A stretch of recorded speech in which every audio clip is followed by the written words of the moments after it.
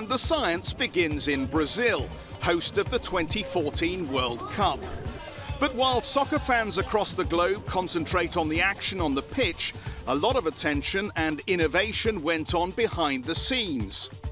Despite worries over their readiness, the 12 stadiums across the country are amongst the most technologically advanced buildings in the world.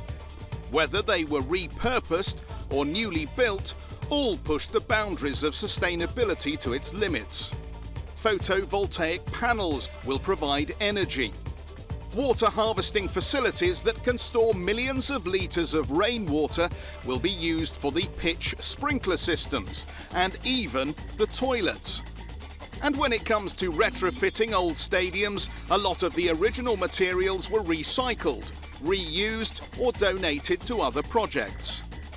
FIFA, the World Cup governing body, says social and environmental responsibility is a key and compulsory element in any country's bidding process.